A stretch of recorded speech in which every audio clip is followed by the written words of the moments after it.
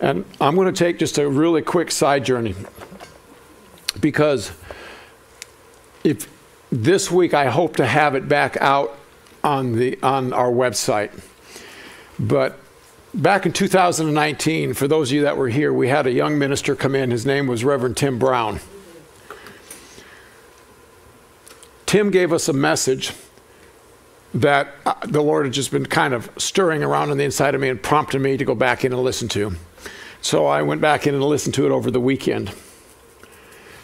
And basically, just in a nutshell, he said, the Lord had told him when he came 2 years ago, he said, go encourage them, for they are tired. They've been standing. Go encourage them that what they're doing is important and significant. In God's eyes, what we're doing here is important and significant. And then he brought a message out of, I believe it was Hebrews, and not to forsake the assembling of the gathering, and why it was important for us to come together as a body. Because when we get tired, our arms become feeble. Here in this house, there are people that will uplift, undergird, uphold us in our times of trouble. And so it's important for us to understand, because he told us again within that message that we have to speak the vision. We have to live the vision. And one of the things that, you know, that God's grace is sufficient, it comes in the time of admonition. Excuse me. That's that health bar. I shouldn't eat all those healthy bars before service. Peanuts. And so the admonition was that whether by revelation, by vision, that when things come against us, that his grace is sufficient. His grace is sufficient. And so when we feel like quitting, when we feel like we're not going to make it, when we feel like it's almost too hard, we are to encourage ourselves in God. We are to encourage ourselves in his word. For we are triumphant, even when it looks like we are not. And so His Grace Church has a purpose. You have a purpose, and we're going to be looking at that in this next series. God has a divine destiny and a purpose for your life. You are not hapstandingly been placed here on the earth. You're not just hapstandingly been placed here at His Grace Church. You're a part of the divine calling and the divine purpose that God has for this house and for your life. Without you, oh yes, we could go on, but it sure is much better with you. When you're in your place and you run your race, it will be in His grace. When you are not in your place trying to run your race, it'll be hell on earth. Sometimes it may seem as though it's all come together, but most of the time it will be a mess. And so, one of the things that we want to impart to you by revelation, you know, there's instruction through the Word of God. There's vision. You know, the difference between direction and vision.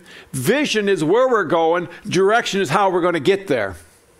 So we need direction, we need vision, and then we also need the revelation from heaven. Because the revelations can sustain us in the times of trouble.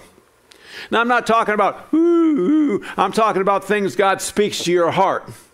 And so when we look at revelations, one of the revelations that came this year is what God said to Pastor Kim, and I agreed with it. What God said to Pastor Kim when we were in a ministerial gathering or retreat. You know, God speaks to us in preparation for what we are to speak to you.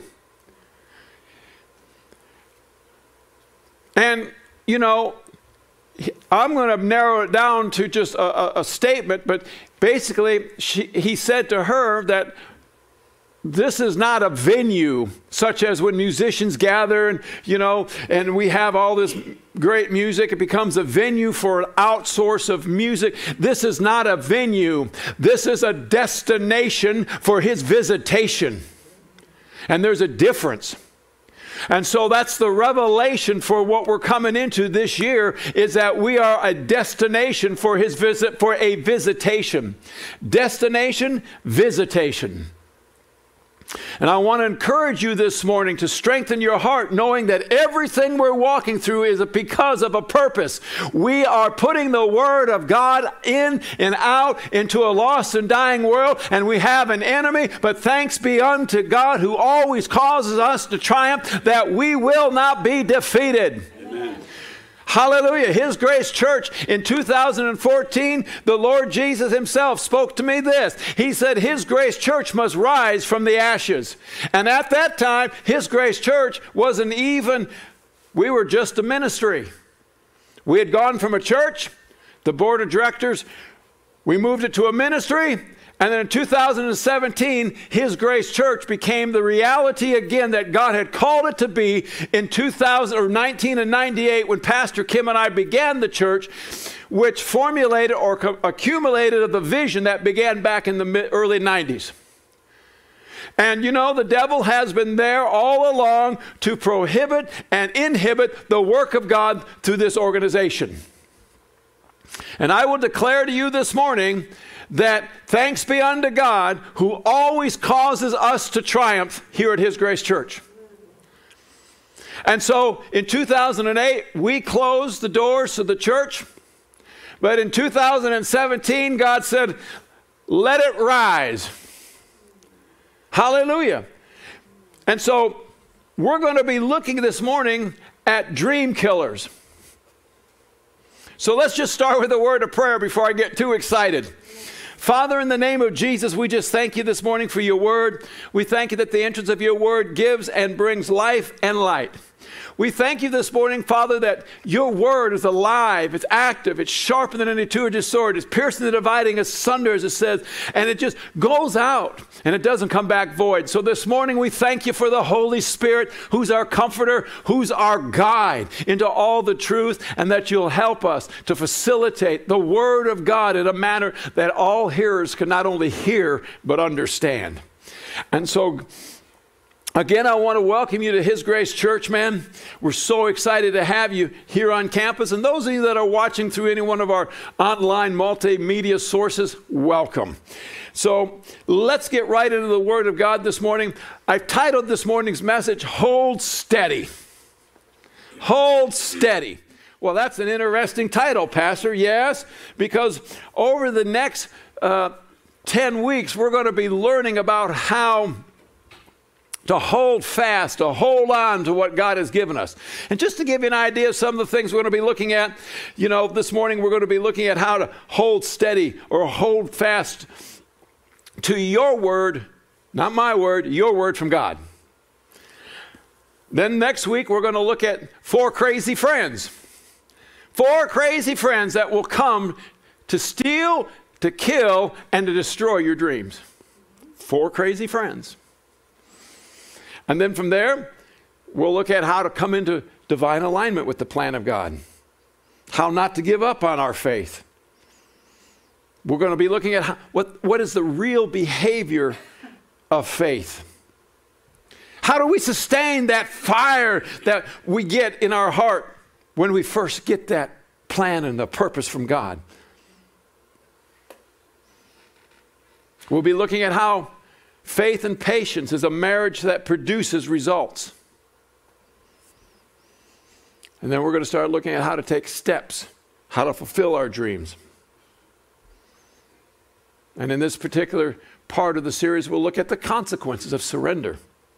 But this morning, we're going to be looking at how every one of us has been selected by God to fulfill a specific purpose on the earth. Say this with me. I have been selected by God, to fill a specific purpose on the earth. I know I hate declarations too, but it's still good. right? Oh, Pastor, I got to really say that? Yes, because if you'll say it, you'll believe it. And if you'll say it often enough, it'll get into your heart where it'll become a reality. So many people don't believe that God could select them to do a specific thing. Maybe general things, but specifically. You know, the dreams that he plants in each of our hearts is unique. Uniquely and fashionably tailored to who we are, what we are, and to see that the dream becomes a reality, then we must learn to fight against the draining, what I call dream killers, that press against our souls. Just because God gives you a dream doesn't mean it's going to become a reality. And I say that because God can place things in your heart, but if there's no action upon those things, they'll die. So what's a killer? We've titled this Dream Killers. I thought about dream assassins, you know, dream robbers. But what's a killer? Just a simple definition of a killer. In my book, I would think that a killer could be a hired assassin. A hired assassin, which is a person who has been assigned or has an assignment to take you out, to destroy you, to kill you, to remove you. Right? Now, other words we could use to define a killer, well, it might be a slayer. Dragon slayer. Right? A slayer. How about a liquidator? That's a good one, right? A liquidator. What's a liquidator? Well, he's kind of like an executioner, or there could be a hitman or a hit woman in today's society. Hallelujah.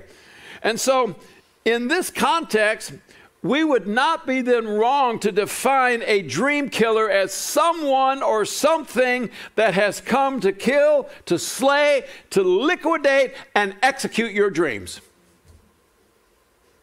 That's a pretty powerful statement. But, Pastor, can you define a dream? I most certainly can this morning. What's a dream? A dream in the context of what we're going to be talking about would be a cherished aspiration, an ambition, a purpose, or an ideal.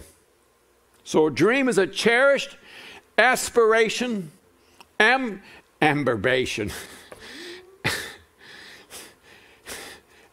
Never mind, it's a purpose or an ideal. Aspiration, ambition, purpose, or ideal. So this morning, has God spoken to your heart and given you a dream, an ambition, maybe a desire or a goal or something that he wants you to do for him?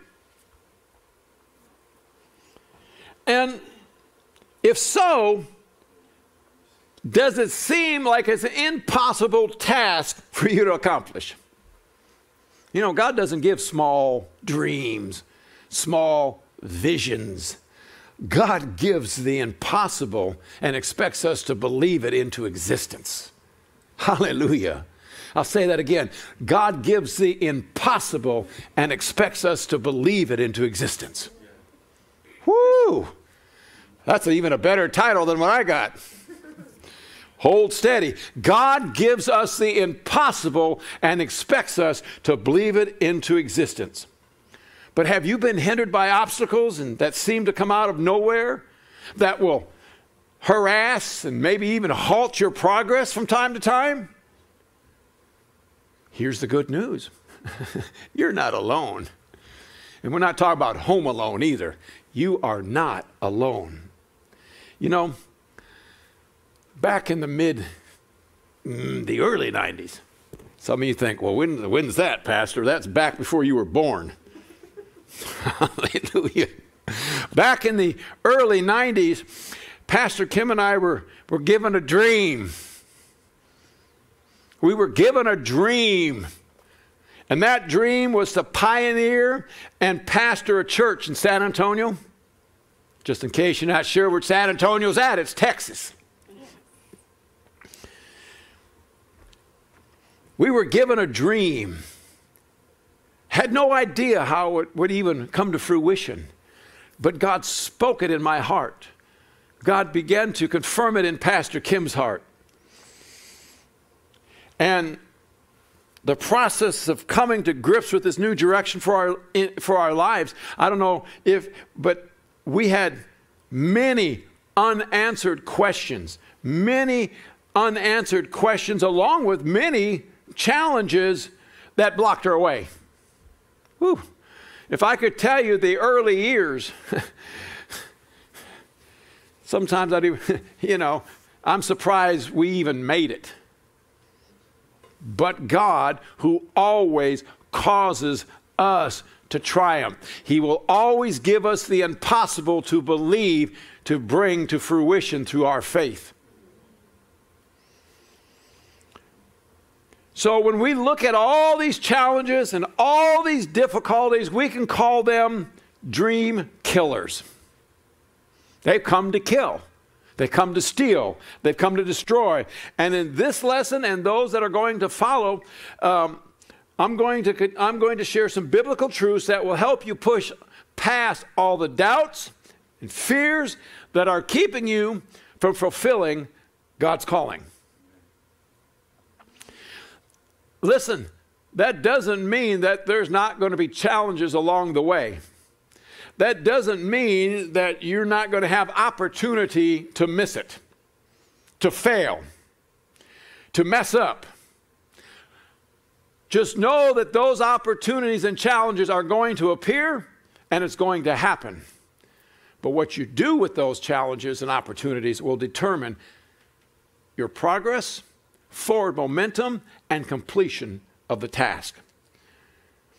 But it's very important. First and foremost thing I want you to understand this morning is that I want you to know that God handpicked you before the foundation of the world. Think about that. God handpicked you before the foundation of the world. And this statement I'm going to make, if you don't think it's true, just look at me. There is no one else like you anywhere on the earth. Might be people that might look like you, may have some attributes like you, but you are one of a kind. Took me many years to realize that I was one of a kind. I thought I was a mistake. I thought I was flawed. I thought, well, I know I'm imperfect. Thank God for that. Makes Pastor Kim's life doubly fun.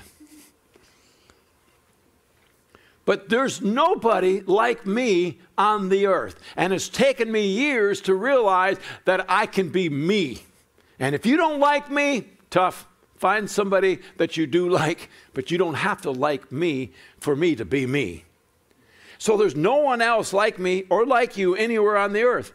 And I know some of you are probably saying, thank God for that. Right?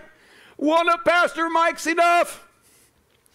But when you were created, now that was a great place to say amen. You missed it. I agree, Heavenly Father, one of Pastor Mike is enough. When you were created, you're just getting it now, okay. I'm going too fast, that's okay. When you were created, God gave you fingerprints, an eye pattern, a voice, and a chemistry that is uniquely yours. Uniquely yours. And in the same way, He's also gifted you with specific talents and skills to accomplish an assignment only you can fulfill. Oh, yeah. He can raise other people up, but it's not first choice. I remember the story of, I see her face, floating in an always white dress. Catherine Kuhlman. Thank you. I was over here with the ministry staff. I'll come over here to the real folks. Catherine Kuhlman said this. I'll never forget. I was in one of her meetings. I heard her say that. She was asked the question, She asked the father one time, why me? Why did you pick me? He said, I didn't pick you. You weren't my first choice. He said, 5 other people turned the job down. You answered it. So sometimes God may use other or look to other people. But when we answer the call, he equips us so we won't fall. So I'm still a firm believer that he's also gifted us with specific talents and skills to accomplish an assignment that only we can accomplish. Now, you know, Pastor Mark he has a master's degree. Pastor Kim has a master's degree, but yet that doesn't mean that they're uniquely the same. In fact, they're so far apart. Pastor Kim operates in a business. Pastor Mark is more in theology. Both of them are excellent at what they do. But just because they have a master's degree and been educated, let's say they were educated at the same school, they're still not going to come out with the same education. Right. So, now, again, God has gifted us with specific talents and skills. Is it up to him to just open up the book of knowledge and say, here's everything I've given you? Or do we have to find those sometimes? Sometimes we have to search them out. The Bible says in the Message translation of 1 Corinthians chapter 12, verse 7, each person is given something to do that shows who God is. Everyone gets in on it. Everyone benefits. So each person is given something to do that shows who God is. Everyone gets in on it, and everyone benefits from it. So what makes this truth even more profound is that God had his hands on your life even before you were born. Now wrap your head around that one. I didn't know me before I was born.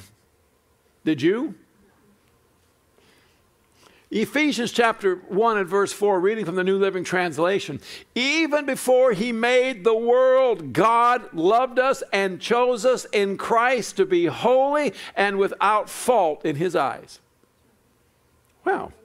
Even before he made the world, God loved us. How could he love something he never knew? God loved us and then chose us in Christ. The word chose in this verse is a Greek word, and it's a compound of a word ek, which means out, and the word legomai, which means I say.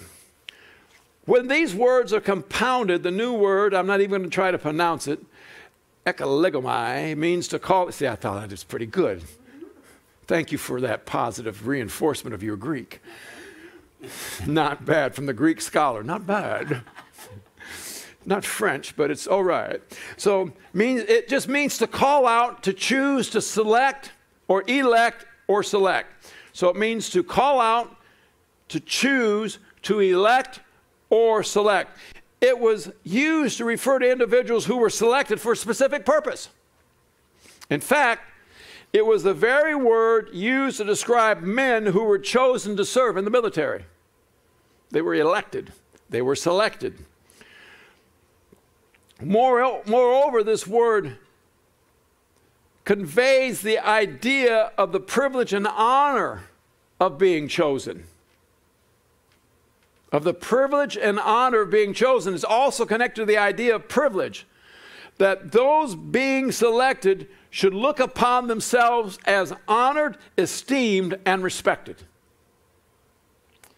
So, rather than badger yourself and say you're not worth anything, say what God says. You know, I've heard this so often in the body of Christ. I'm not worthy. Oh, I'm not worth anything. I mean, Pastor Kim and I at one time, things got so bad here at the church that, you know, we'd walk past each other in the house and just put up the L on our forehead. You know what that means? We'd look at each other, we're losers. And one day, God said to me, I did not create you a loser, and quit calling yourself what you are not. I'll put it in his language. Quit calling yourself what you ate. I ain't a loser. See, he talks to me and, he talks to me in pretty good redneck. I ain't a loser. I'm a success because he lives in me. And so, but we are so conditioned to speak what we believe to be the truth, which is actually a lie. So instead of badgering yourself and saying things I'm not worthy, I'm a loser, I'm not worth anything, then we have to begin to say what God says about us. What did he say? He says, I have been personally chosen by God. I have been personally chosen by God. He brought me into this world, and because he brought me into this world, I am, and I say it like this, I'm such a privileged individual. See, you need to esteem yourself. You need to esteem who you are because God has already esteemed you. He did it when he said, even before he made the worlds in Ephesians chapter 1 and verse 4. The word before in this verse is a Greek word pro, P-R-O, which means long in advance of. Long in advance of. And another translation reads, in the New King James, it reads it like this, Ephesians chapter 1, verse 4. Just as he chose us in him before the foundation of the world, that we should be holy and without blame before him in love. Now, according to this verse, God already knew you, right? He already knew you. And it goes on to verify that he had already selected you long in advance before the foundation of the world was ever put into place. Think about that. My grandfather would say, put that in your pipe and smoke it. Think about that. So when we look at this particular passage of Scripture, it moves us again into the next word. This brings us to the word foundation, which is katabolier. I'm looking at my Greek scholar. Katabolier. Sounds French, doesn't it? Sounds glamorous. Where you going? I'm going to the katabole. So when we look at this word, it's a compound of the preposition of kata, meaning down, and the word balo, which means I throw or I hurl. When kato and balo are put together, they form the word kata bole or kata balo. What it does really, it just pictures an act that occurred long before or in advance of when the first layers of the universe were hurled into place by God's spoken word. See, think about this. That's how long God has been waiting for you to be birthed on the earth to fulfill your destiny. You're not an accident. You're not a hapstance. Hallelujah. You're not even an afterthought. But it's normal to have questions, isn't it? I mean,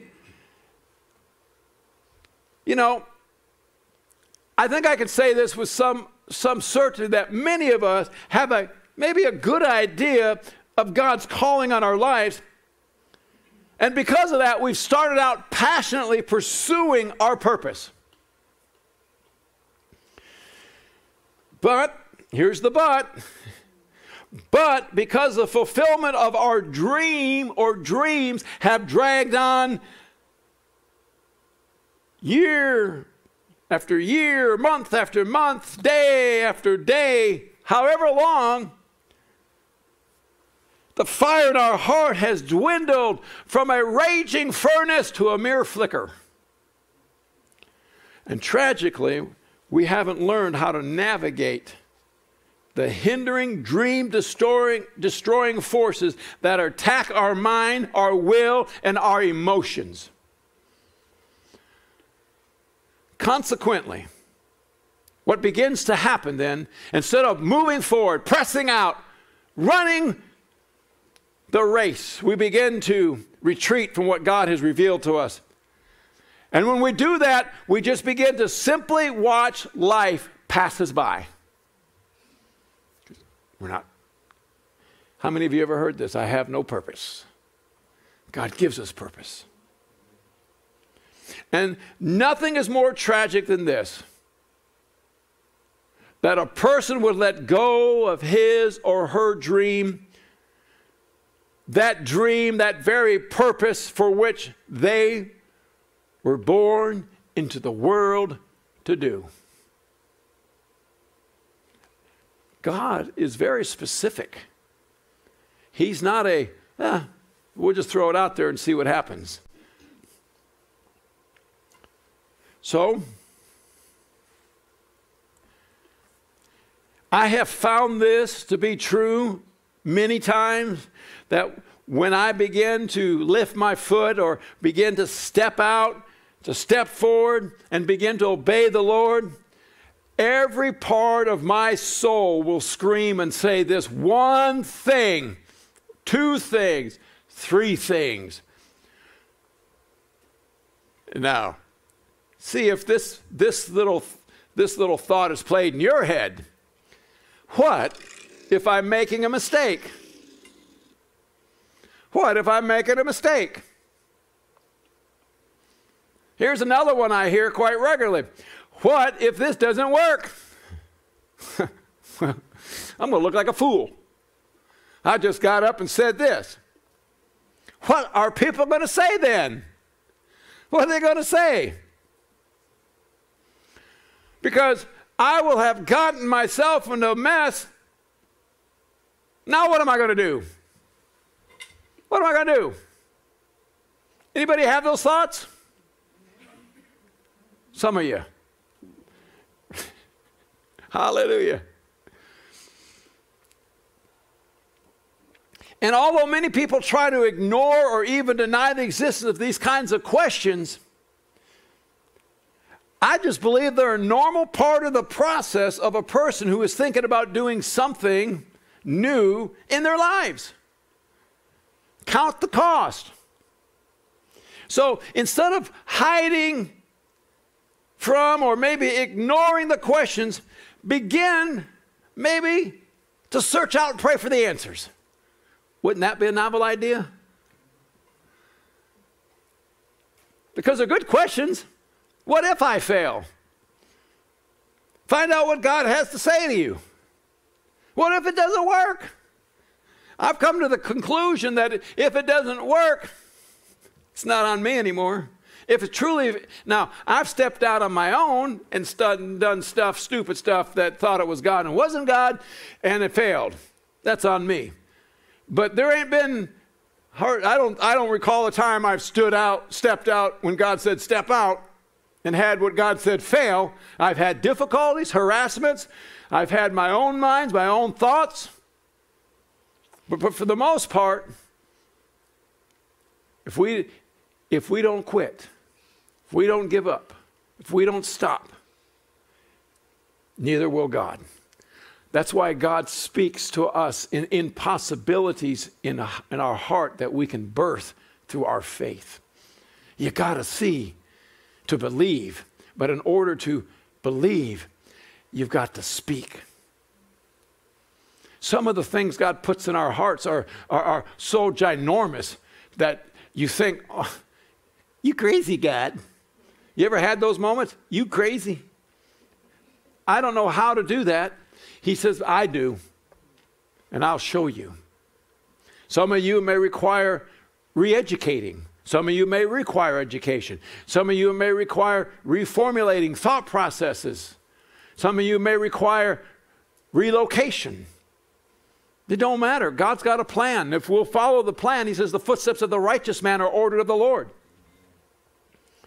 So, instead of hiding from and ignoring these questions, begin to search out and pray for the answers and prayerfully seek God's wisdom as you look at every question, as you face every fear, and as you examine every doubt. And don't puff yourself up with happy answers. Be totally honest with yourself and God, and then don't stop seeking him until you've heard from him, for he has equipped you with the answers you need to decide what you're going to do. So often we ask, but you know, I'm going to give you a little secret about myself. Is that okay? If I want something in my house, I'll pester Pastor Kim until I get it. I will. Sometimes I have to ask more than once to make my message known. Sometimes I have to ask continually until I get an answer. Sometimes I'll get a barking order. Sometimes I'll get a kind, loving answer. But no matter what, I'm going to get a response.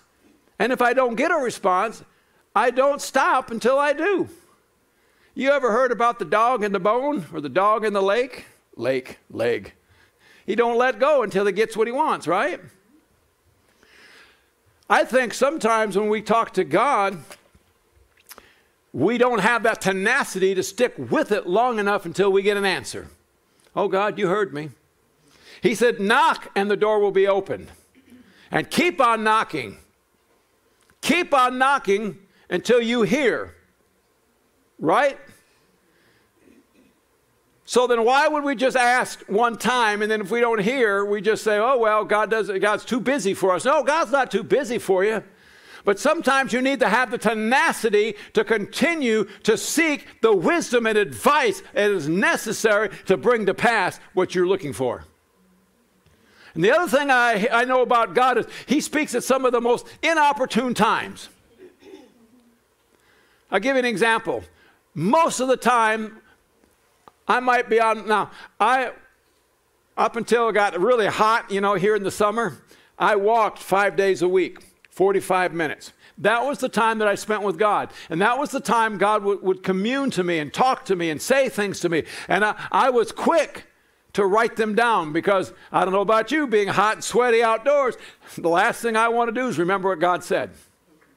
And so when God speaks to us, be quick to write it down because he may not speak to you in complete paragraphs, but he may speak just enough to strike a note of your faith, to encourage you. Yeah, you're going the right way. But if I don't write those things down immediately, by the time I get home, I'm blonde, there will be a lapse of, well, I don't want to say memory, but there'll just be, it'll go into storage and may take some time to pull it back up. So I'm learning to write things down when God speaks to me. Because if you follow a pattern, if you write things down over a process of time, you're going to see a pattern of what God's saying to you. And it's going to confirm and not deny the plan, the will, and the purpose of God.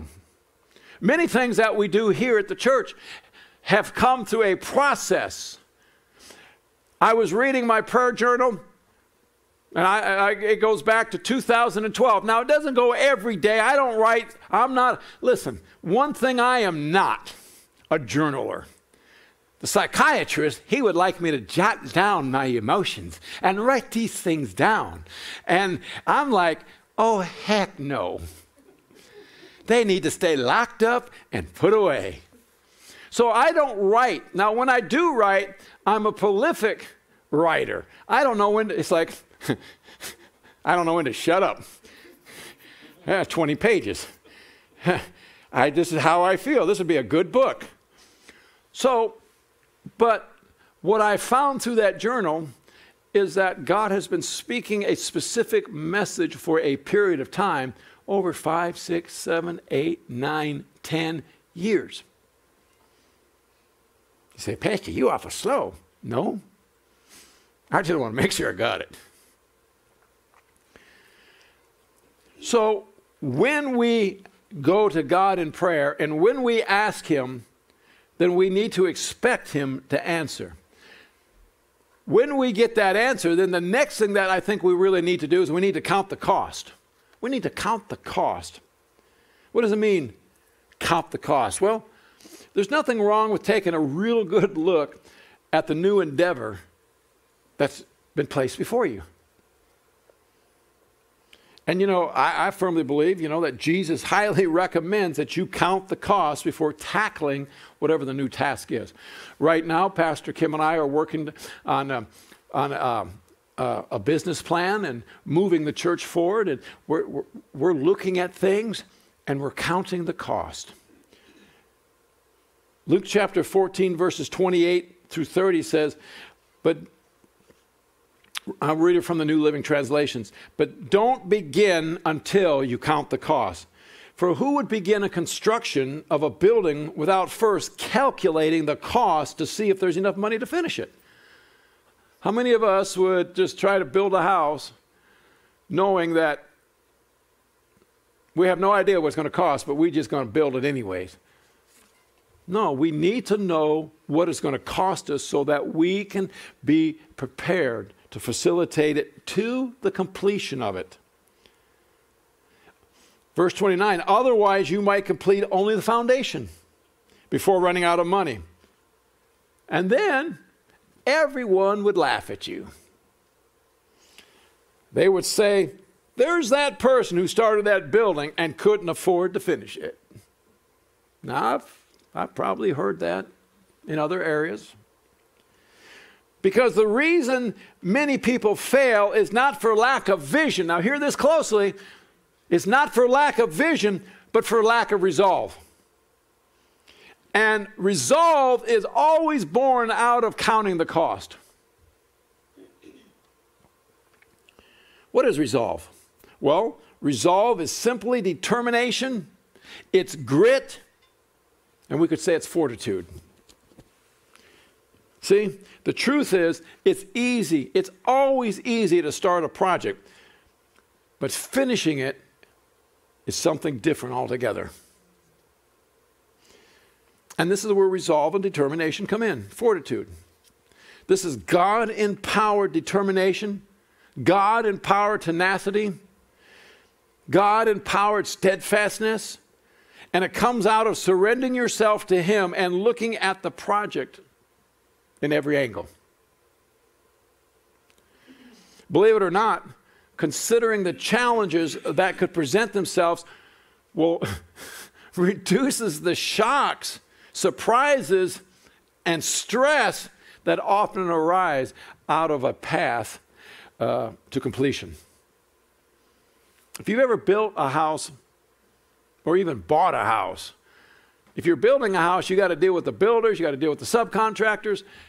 It could be a stressful event because you see one thing, they see another, and there's got to be middle ground.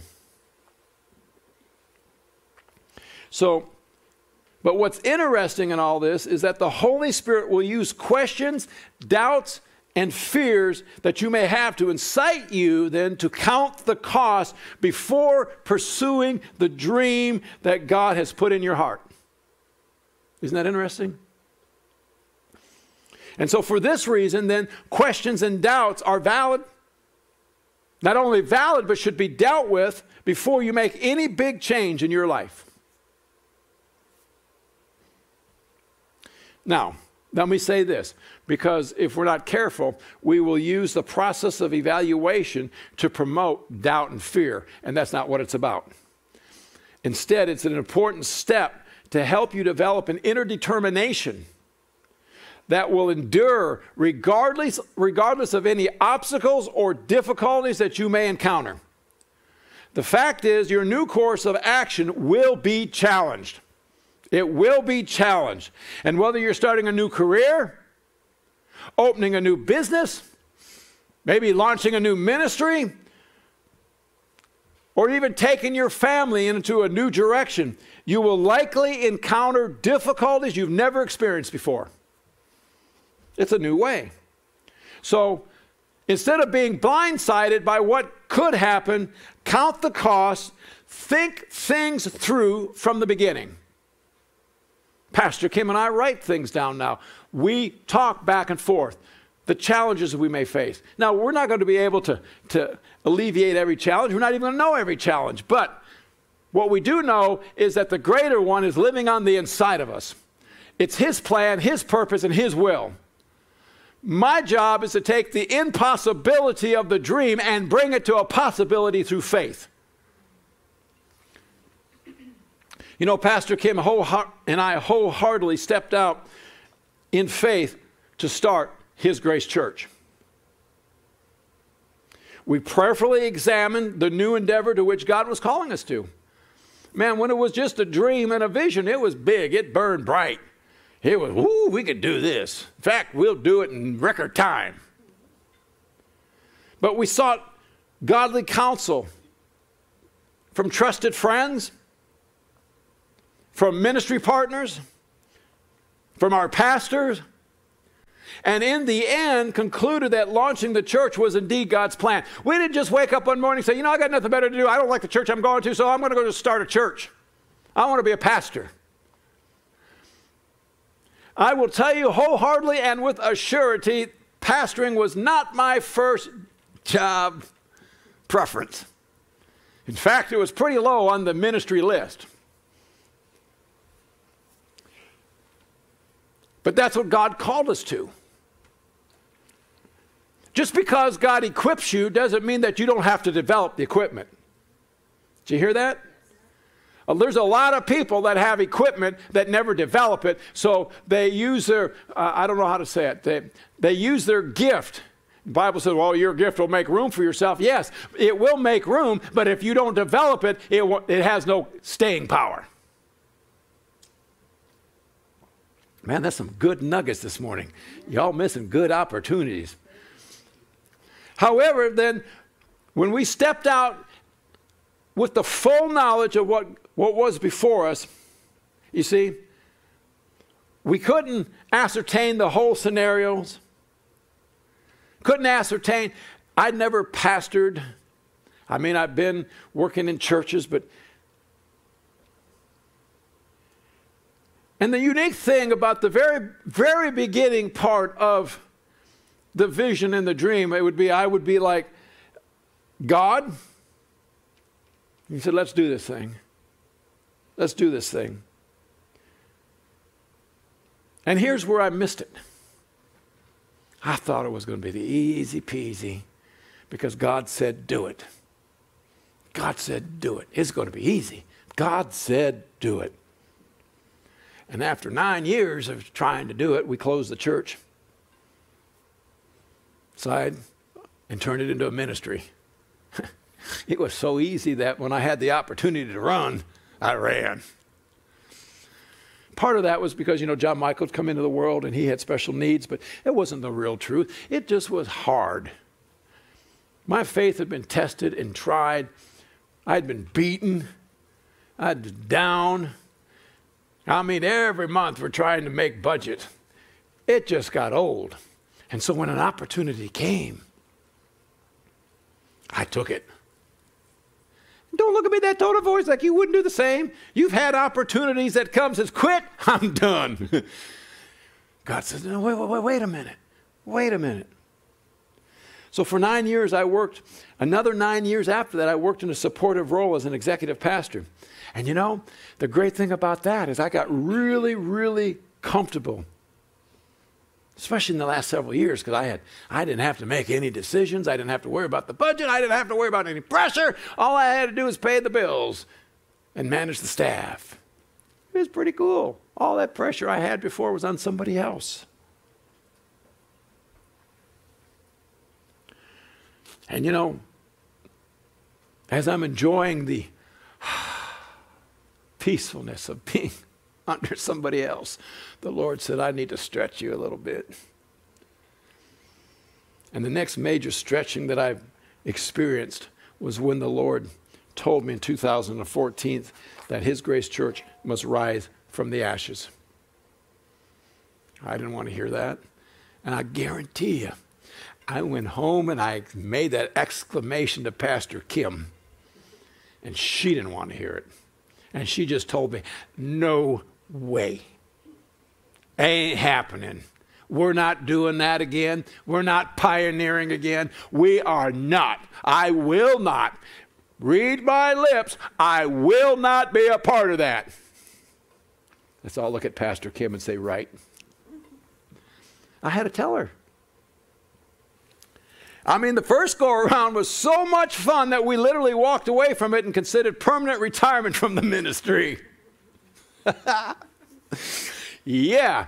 And now God is making a bold statement that neither one of us wants to hear. How many of you have you thought God was done with you, and he's stirring something in your heart? And it's not where you want to go. It's not what you want to do.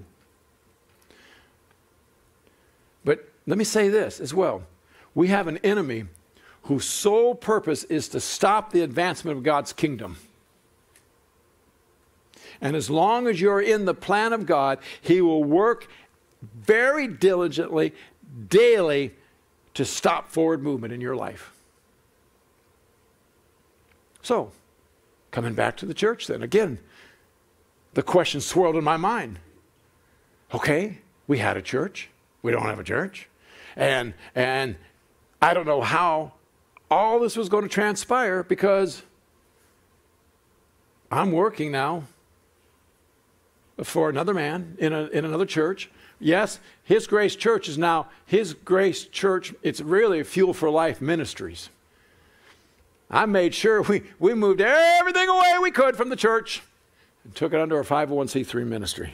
See, that way I was safe. So, but what Pastor Kim and I did do is we did take this to the Lord in prayer and begin to seek wisdom. We sought wisdom from my pastor and other trusted leaders.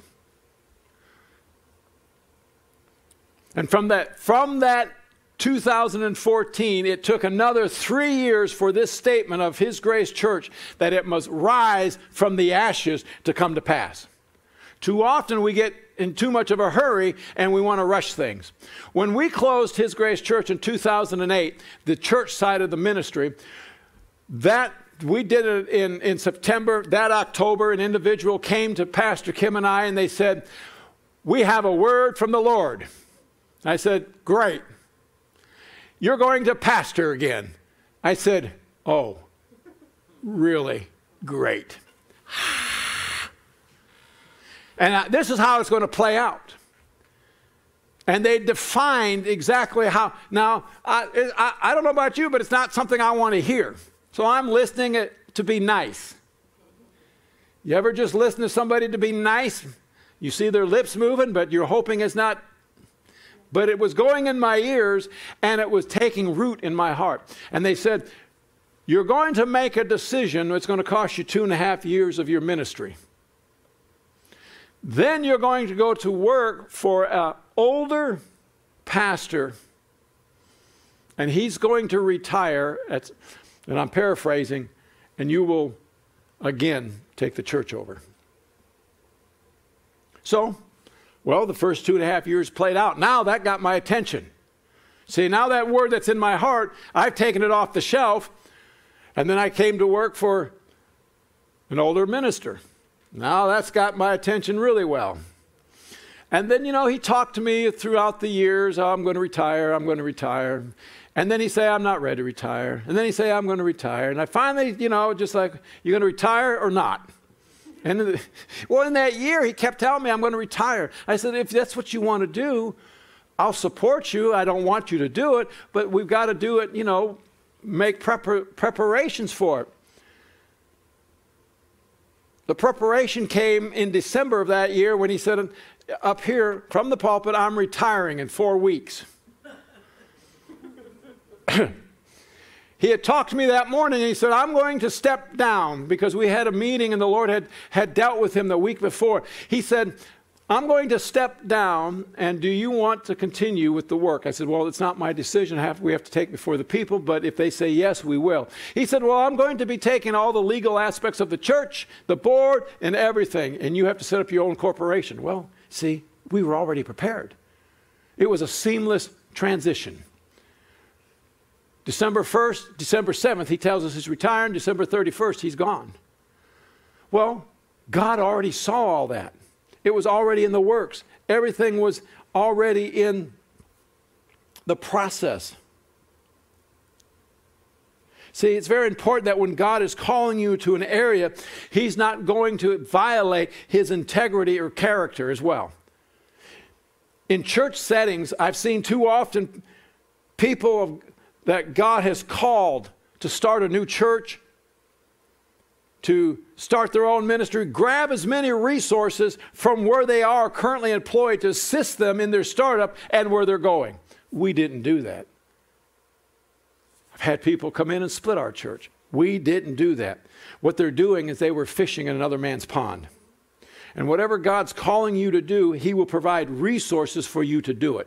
We didn't know how this was all going to work. I knew in September of that year, I went to Pastor Kim. In September of 2017, I went to Pastor Kim and I told her, we're starting a church. I know it. It's so real. It started out way down the pike. Now it's right here. And I said, I don't know how this is going to work. And Pastor Kim said, I don't want to pioneer another work. I didn't either, because that's a lot of work. But God had a plan. God had a plan for the people of, at that time was Life Family Church. He had a plan. He just wasn't going to kick you guys to the curb for those that are remaining, but he had a plan. And that plan had been in operation for almost 10 years. That plan was that I would step in and fulfill and fill that place where God called me to, which was to serve you that were here at that time. So Pastor Odell retiring did not come as a shock to God. Oh, what are we going to do? What are we going to do? He already had it planned out. So, whatever God is calling you to do, I'm almost done. What God is calling you to do, he'll supply the resources. When we first started His Grace Church, there were just so many needs. Oh my goodness. There was more needs than provision. And one day I was driving along 410 and I was reminding God, I was now working for him. I was now in his business. I was now fulfilling the plan that he had called me to. And I was reminding him how many unmet needs at the church that we had. And how I was expecting him to meet those needs. And I'll remember what the Holy Spirit said to me. He said, I'm not moved by your needs, I'm moved by your faith. And on the inside of me, I just sank. Because I knew I was in trouble. But God will take us from where we're at, take us from where is impossible to the place where it becomes possible. So, again, questions abounded. And many naysayers were saying, how are you guys going to make this work? I don't know. What's your vision? What's your business model? You know, all those questions were good, legitimate concerns that needed to be considered. On the top of that, originally, we had people all the time telling us that we should close the church based on our numbers, based on our finances.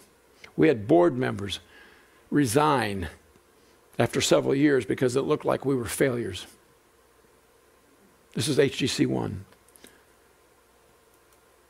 After 3 years in a hotel with no growth and a very, very, very small membership, we decided we needed a more permanent location. See, small beginnings doesn't mean failure. Very limited resources. We found a very small office space for lease.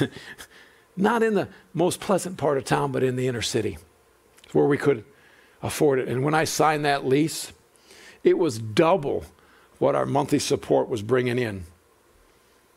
And it was not the nicest building on the block.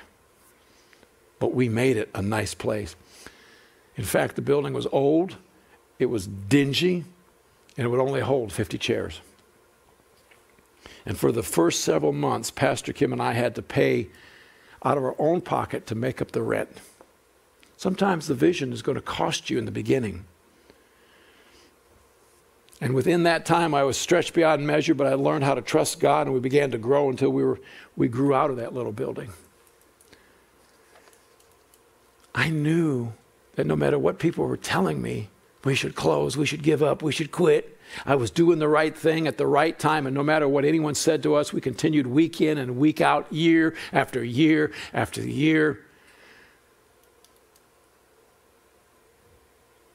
God confirmed his calling. So once your questions and concerns have been addressed and God's calling has been confirmed, then your next step is to set your heart on the assignment and hold on to it with all your might. That's exactly what we did. And this is what God tells us in Hebrews chapter 10, verse 23. Let us hold tightly, without wavering, to the hope we affirm, for God can be trusted to keep his promises. What would have happened? Pastor Kim and I just said, this is too hard. This isn't worth it. And I've said that in my heart, just like you have.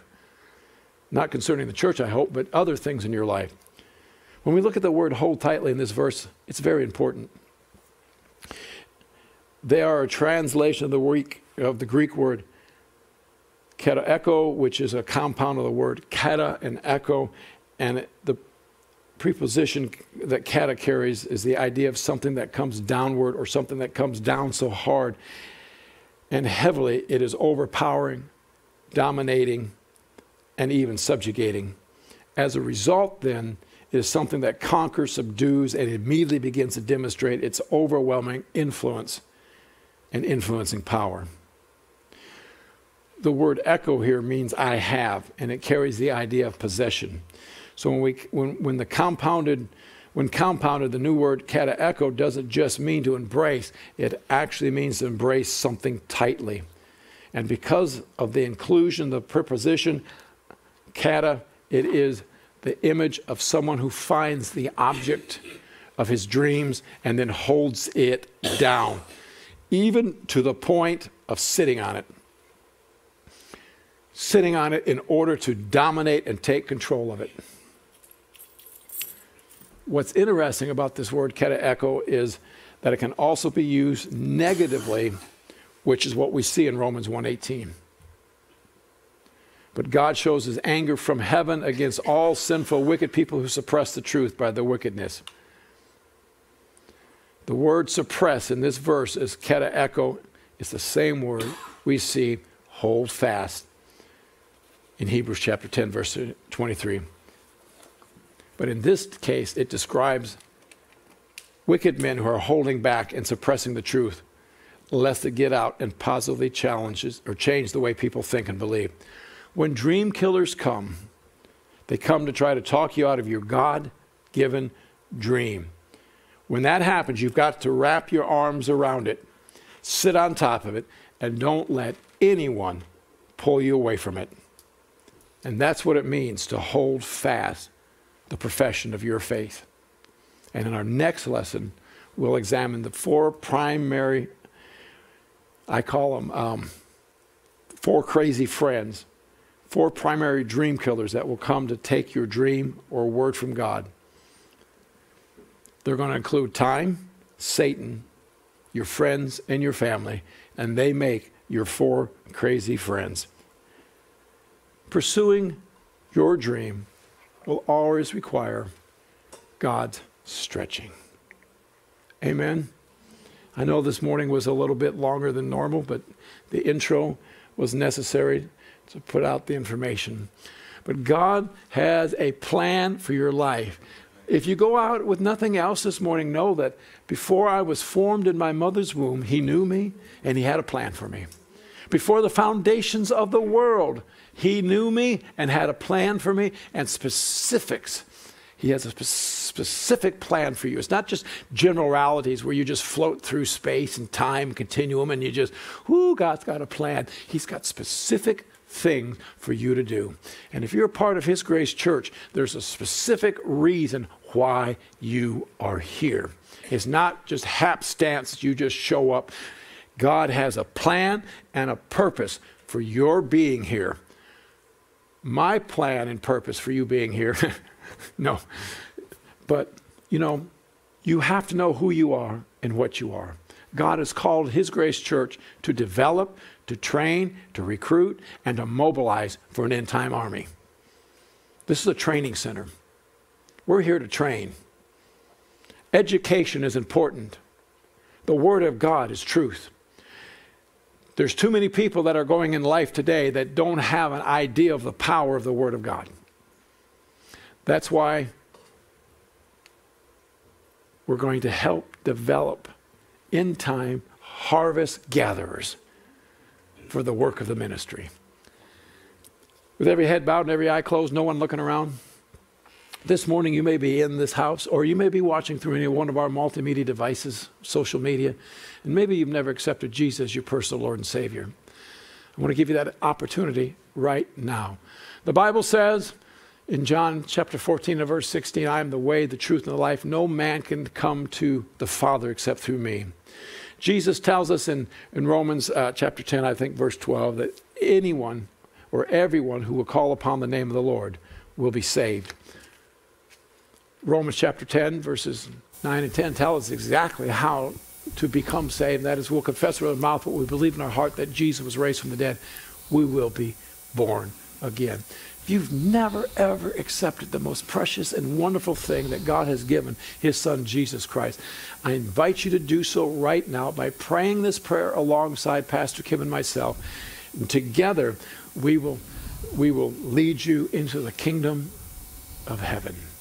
Father, in the name of Jesus. In the name of Jesus. I ask you. Forgive me of all my sins. Forgive me of all my sins. Jesus. I ask you. To come into my heart. To come into my heart. Become Lord of my life. To become Lord of my life. I confess with my mouth. I confess with my mouth. And believe in my heart. And believe in my heart. That you were raised from the dead. That you were raised from the dead. From this moment forward. From this moment forward. I'm born again. I'm born again. I'm on my way to heaven. I'm on my way to heaven. And I'm a new creation in Christ. If you prayed Christ. that prayer for the very first time, Pastor Kim and I are so excited for you. Something wonderful and miraculous is going on in your heart right now. You may not understand it, but it's okay. Hallelujah. Amen. And check out the New Birth series on our website. It's under our resource page at www.hgc.church. Amen. You know what? And if you want to get caught up on our other series and things that are other teachings that are out there, you know, check us out on social media, you know. Subscribe to us on YouTube. Like us on Facebook. You know, we got you covered 24/7. And let's plug Rumble, because we're on Rumble, you know, the Rumble. Gotcha. Well, you know what? We'll see you next Thursday, all right? And don't forget. It's for amplify, not amplified. All right. What is it? Amplify. Amplify, yeah. Notice so you put the past we'll tense see you back next time on Thursday at 7 p.m. at 6995 Alamo Downs Parkway, right? That's right. All right. Pastor Kim and Pastor Sandy are going to come and pronounce a quick blessing, and then we're dismissed. And before they do, I want to remind you that Pastor Kim and I believe that God has something unique to say to you this week. And our hope is that you feel His love stronger today than ever before. God bless you, Pastor Mark and Pastor Sandy.